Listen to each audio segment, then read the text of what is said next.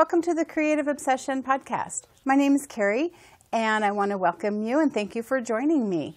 I'm coming to you from Scappoose, Oregon, which is just outside of Portland. And today is December 8th, 2016. We are full speed ahead into Christmas and Christmas preparations. If you are new, thank you so much for joining me. This is a channel where I talk about projects that I'm working on, whether it's quilting, sewing, knitting. Mostly that's what it is. Every once in a while there's another craft project thrown in there.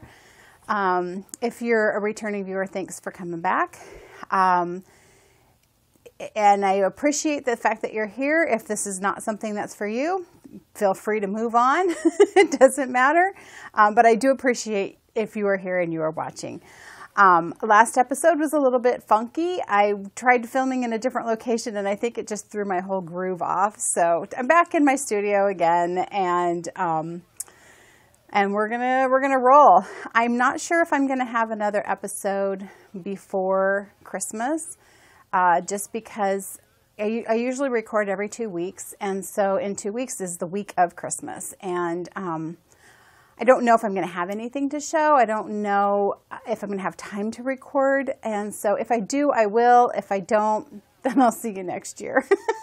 So anyway, you can find me on Instagram and Ravelry. We have a Ravelry group for the Creative Obsession podcast, and I will put all that stuff on the screen so you can see it. And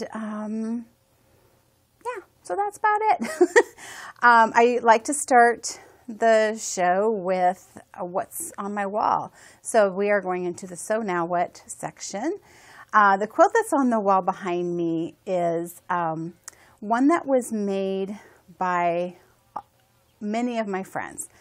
I regularly went on our quilt retreat, which I've talked about in the past, with the same group of friends, and we did it for years and years. We haven't done it anymore, and I kind of feel like it's kind of fallen apart. People's lives have just changed too much that it's really hard for us to all get together. But back several years ago, we decided to, oftentimes you'll do like a block of the month. We decided to do a row of the month. And so we every month would meet for lunch.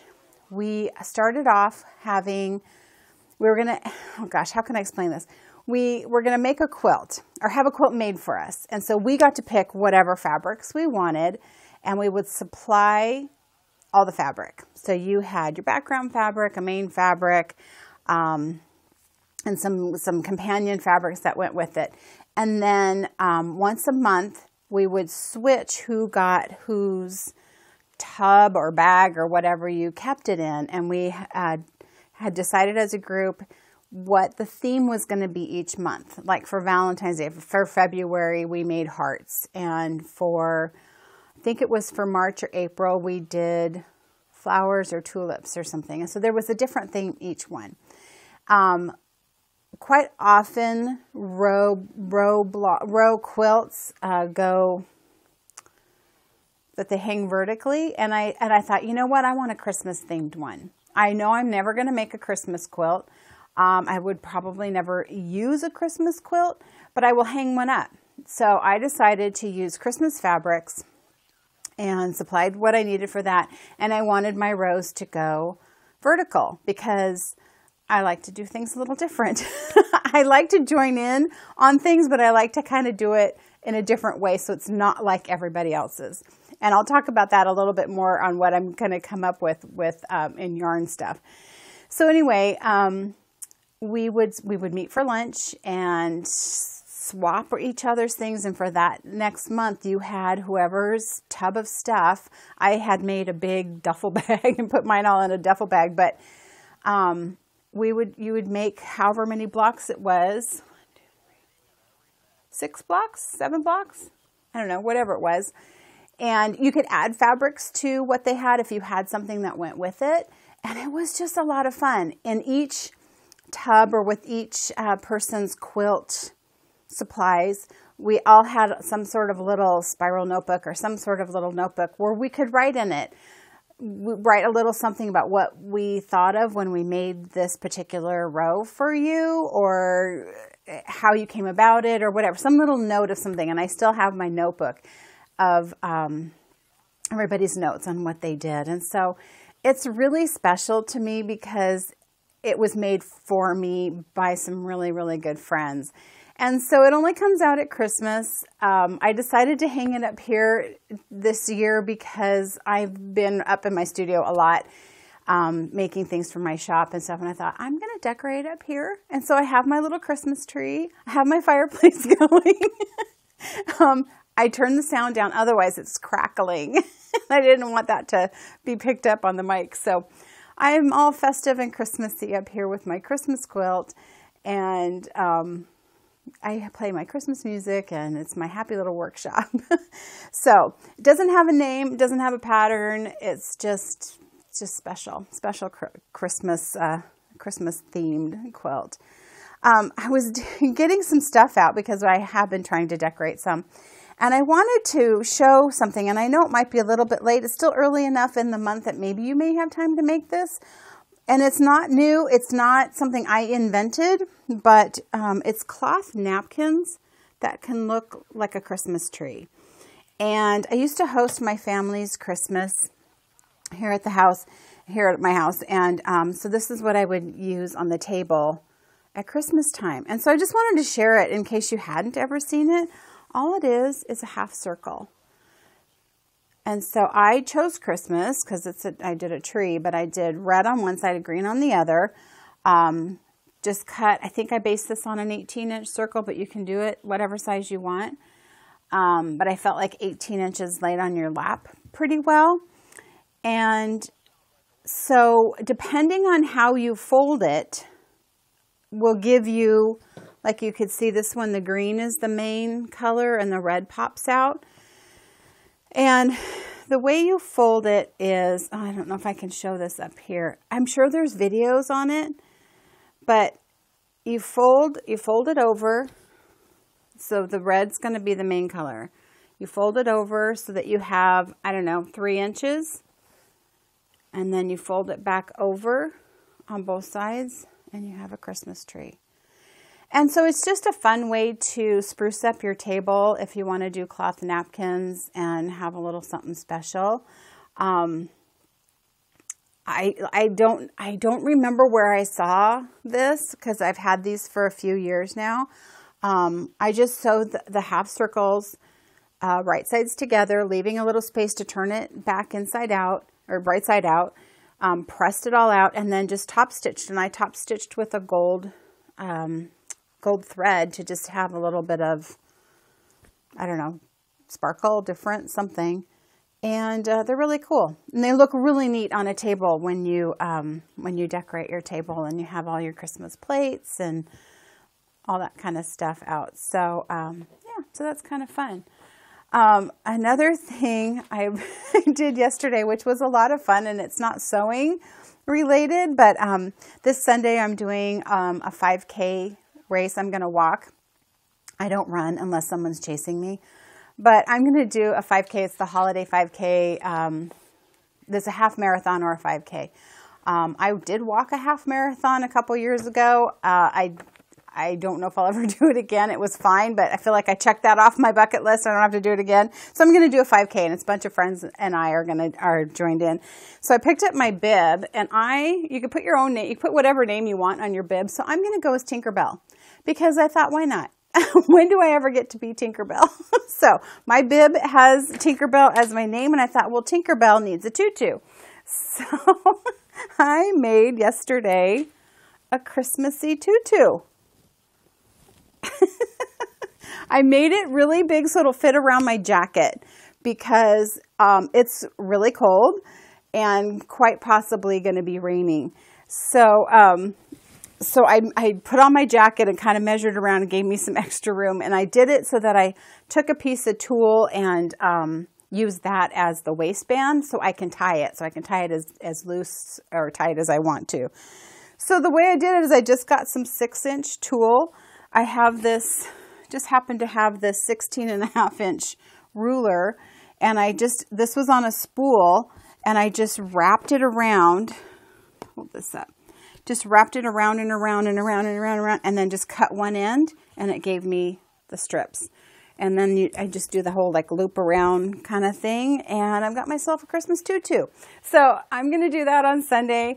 We are supposed to get snow today, snow and maybe freezing rain, which I'm really hoping we get the snow part because I love when it snows. So it was supposed to come in last night. Now they're saying more like 11 o'clock this afternoon. So we'll see what happens. I hope it does because I could sit and watch it snow for hours. It is just, it's mesmerizing. It's magical. I absolutely love it. I'm like a little kid when it snows, especially if I don't have to go anywhere or drive in it. It's really good. I grew up in Southern California where it doesn't snow. We would go to the snow. We would go cut our Christmas tree or go into the snow, but I had never seen it snow until I moved to Oregon when I was 18. So I never saw it actually snow till I was almost an adult, really. And it's still very magical to me. I remember I worked downtown in Portland at a bank and it started to snow and I was like, oh my gosh. And I went running outside and just like stood in the snow because it's just so cool. And I will still do that today. So I'm hoping that today will snow. Don't like the freezing rain so much just because it makes things dangerous. It's dangerous to drive in. It's a high possibility of losing power because the power lines get coated in ice.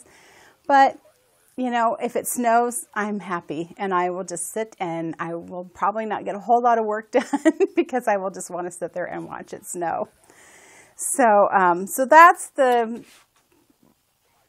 what is going on? Oh, it's weird. The wind's blowing.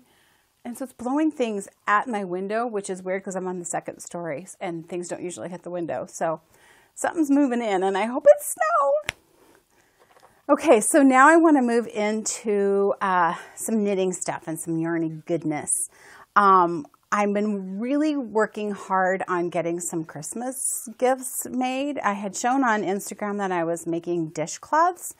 And so I've been making dishcloths since I've made several. I just wanted an easy pattern. I know you can do like fancy patterns and stuff like that, but I knew I needed to make a lot of them and I just needed it to just go fast. Plus with like variegated yarns and stuff, you can't really see the design a whole lot. So I just did, it's kind of on the, it is on the bias, just a square dishcloth. And Jim and I we just went to our local Joann's and I just picked up the sugar and cream made by Lily. I think you can find this pretty much anywhere. Somebody had asked me what my favorite cotton is. This is really what's local to me. And so for this kind of thing, this is what I would use. I looked it up. I just looked up to see what I could find, and I found Stacey Perry from Very Pink has a pattern, free pattern. It was exactly what I needed. And I like the fact that it's on the bias so that some of this yarn, which is stripy, looks really cool. And then even when it's just variegated, it still looks pretty cool. So I picked colors that would go with the different people that we're giving it to, and I'm giving each household two to go along with our other gifts that we're doing. And then I found at the dollar store, I found these little, they're kind of like little mini lunch pails, and they had different Christmassy designs. And so that's how I'm going to wrap them, because let me show you, if I fold it in half and then I roll it, I can fit two in here perfectly. They just fit perfect. So I will put another one in here and then maybe some other little goodies and then just put a tag on it and we're good to go. So that's been really, really fun. I can do one in an evening. Working with cotton is hard on my hands, and I don't know if it's because it just doesn't have any give. Cotton's pretty much just what it is. But my hands have been really sore. I only need to make 3 more. And I was knitting furiously. Like, I have got to knit like 2 a day or whatever. Because for some reason I was thinking we were getting together with Jim's family this weekend. And he goes, no, we're not getting, it's like you still have another whole week. It's like, oh, I can kind of relax and knit on something else. And so I have been kind of taking the time to sort of switch off. I do still need to get the 3 done, but I have until next weekend to do it. So I feel like I can do it now. But I was like frantically, I've got to keep knitting, and my hands were cramping, and every morning I wake up and I can hardly move my fingers, and it takes a little while for things to kind of stretch out. But I'm getting it done, and I'm really liking how they're turning out. So that's been a really fun project to work on. But because of that, I haven't been getting a whole lot of just my personal knitting done. But I'll be able to get into that once my Christmas knitting is done. Something I showed last episode was, I do have the pattern. Was this pattern for felted slippers by Lavender Hill Knits. And so I got my yarn like the day that I had recorded, and I realized I ordered the wrong yarn. I didn't get bulky weight. I got worsted weight. I thought, well, let me just see if this works. And so I made a slipper, and I felted it, and this is felted. So, like, this is huge. And I started with one for my son's partner because he's got the smallest feet out of the 3 men that I was going to make them for. And this is huge. I know I can wash it again and felt it some more, but I just don't think it's going to felt down enough. I think this really needed the bulky weight yarn. And then I thought, I don't even know if they're really going to even wear them. So I could have probably doubled up, but then I didn't want to have to figure out the math of altering the pattern to make that work. So this is a no-go. I still have the yarn. I'll be able to do something else with it. If I make Jim a pair, I'll have to just order some more yarn because this didn't work. I could try a smaller needle, which I thought of doing, but I wouldn't get the same gauge, and so then I didn't know if that would even still work. And I thought, I don't know that they'll wear them. I really don't really think that they will. So I'm bagging it. I'm just calling it quits. I will still try again, but not for Christmas. So that's a hoe, kind of. It was a hoe fail. I showed last week I do have a hoe. No, I have a faux. I have a finished object. I finished Jim's hat. So this is just a vanilla hat. It looks small, but it does fit. It will fit on my head. It's just a little short for my head, which I think will fit Jim perfectly. So this was out of my yarn Hidden Beauty in a worsted weight. I absolutely love this colorway. So this only used 43 grams or something like that. I weighed it. So I have over 50 something grams, like 53 grams or something left over. And I thought, I can still knit something with it. So what I think I'm going to knit is I'm going to knit a headband ear warmer. I don't wear hats, but I do wear those. So last year I made my first cabled project, and this matches my jacket. So I made it to match my jacket, and this was it's called Knotwork Cabled Headband by Lucy Liebenstein.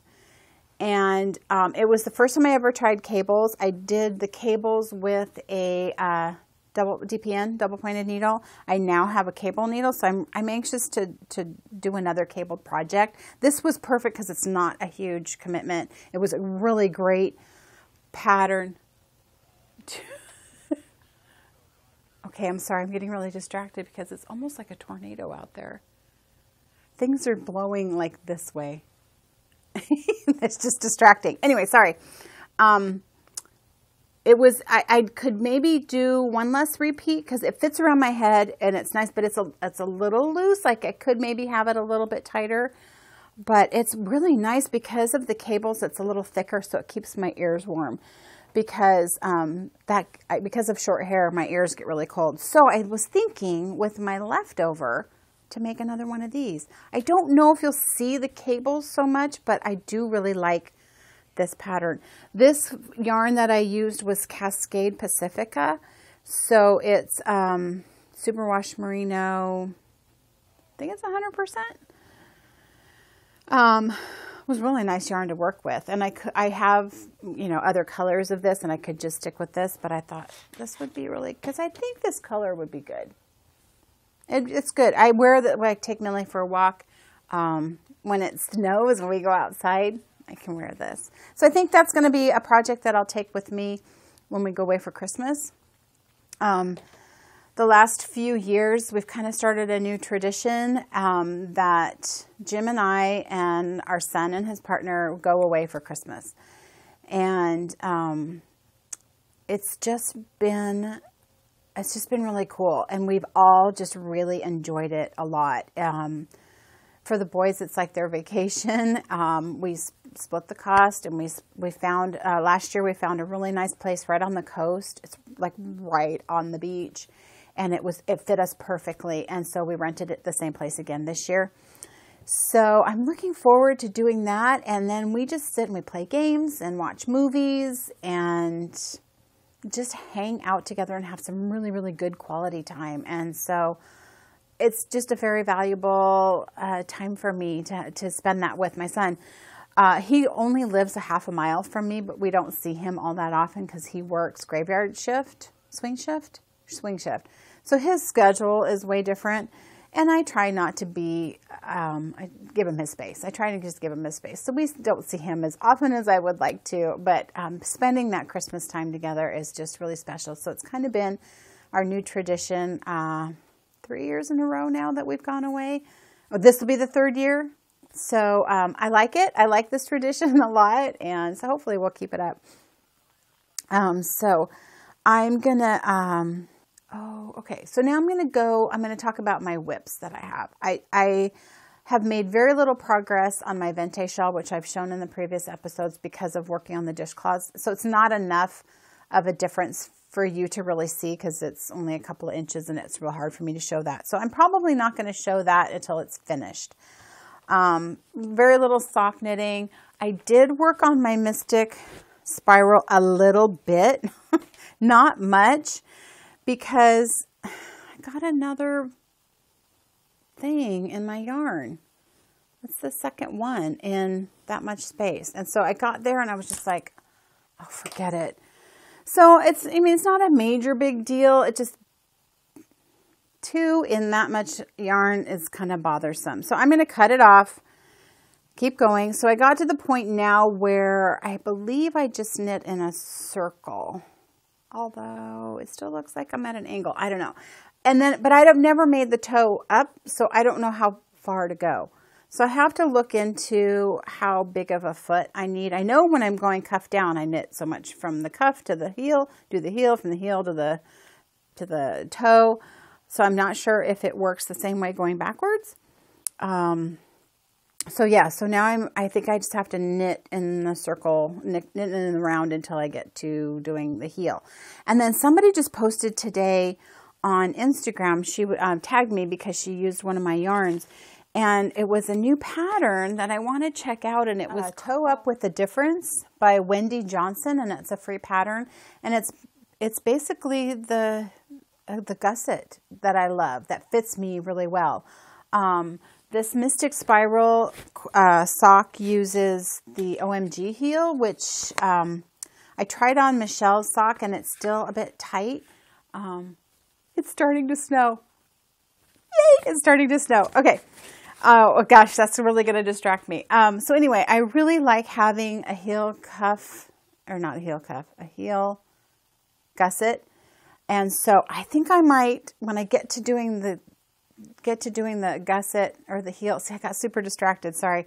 When I get to doing the heel on those Mystic Spirals, I'm going to do her heel on the Toe Up with a Difference sock.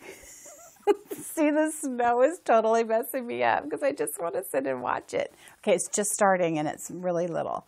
So I'll let it build up just a little bit more. So that's I gotta move forward with that. Socks for me, I generally do vanilla socks, and I'm kind of realizing, even though these are going to look super cool, because I mean the design with the striped yarn is looking really neat. I enjoy the mindlessness of a vanilla sock and not having to look at a pattern. I can just sit, get lost in thought, listen to a book, whatever. and not count anything. And so I will finish these socks. They aren't my go-to grab them and go kind of thing, but I'll get them done. So knitting wise, I think that's really it. I'm sorry, this is going to be pretty short. I did get a new purchase, and it just came yesterday. I bought a new bag, and I got one of Jenny's from the Lone Larch. Look at how perfect this is. It's purple forest with sparkly snowflakes. It's like so me. It's so me, and I love it. And it's well made, and I can't wait to put something in it. So, snowflakey kind of silver on the inside. It's got the batting kind of interfacing, which I like. So yeah, sorry, I didn't hold it up high enough. Thanks, Jenny. I love it. I don't think she watches, but it's super cool. If you don't watch her podcast, you should, because she's just kind of fun. She's just a cool gal. Something that I think was really fun, and I just watched it this morning, is I've talked about the podcast Die Another Day with Christina and Amanda, and Christina just did a little tutorial. It's like 5 minutes long or something, of how when she changes to do like a contrasting heel or toe, how she kind of weaves in the ends as she knits.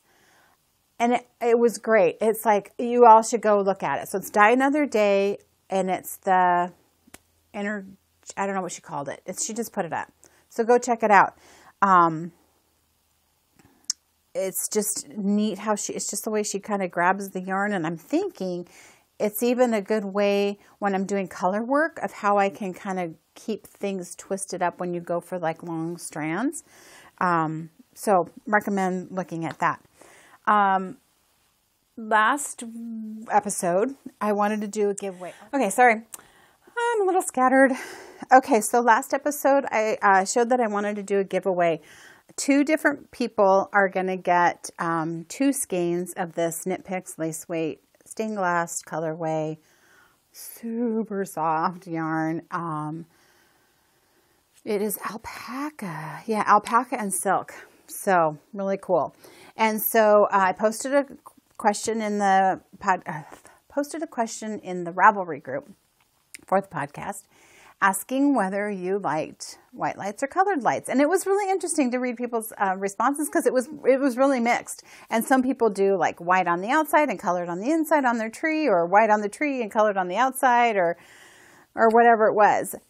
So we had 34 responses. One was mine, so we had 33 altogether. But I did random number generator this morning, and so I picked between 2 and 35, and the first one I got was number 23, which is Mama Gif, who is Lee out of Massachusetts. You get 2 skeins of lace weight yarn. I hope you make something really, really pretty. She preferred the simplicity of the white lights, which is why I like the white lights.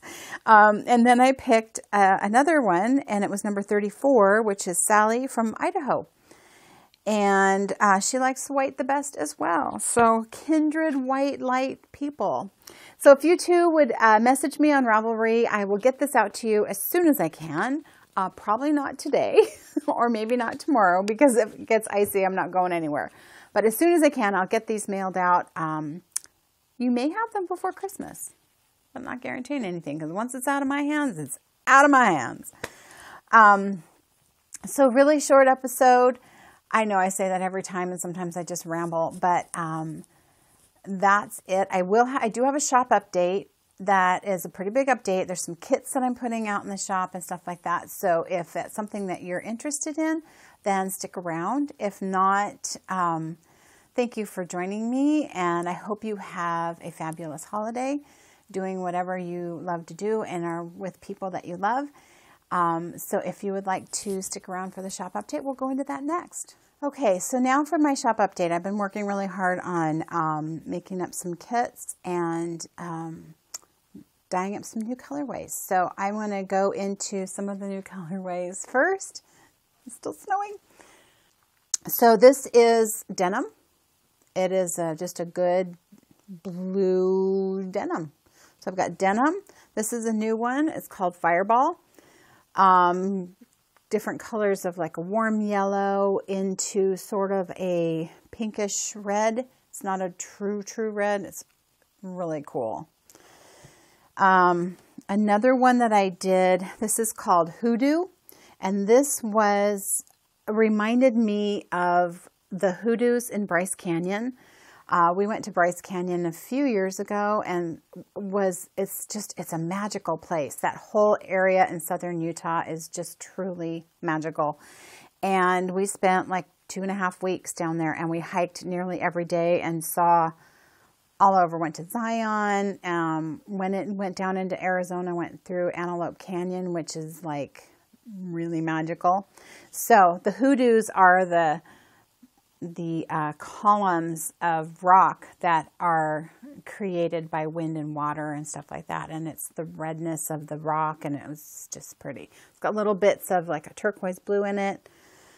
I also did kind of in that same color, patina. I wanted to do something that was like when copper patinas. And so this is kind of an aqua turquoise with spots of a good copper color. Also, what did I call this one? I have to look it up. Oh, crud. What did I call this one? Through the Woods. This is Through the Woods.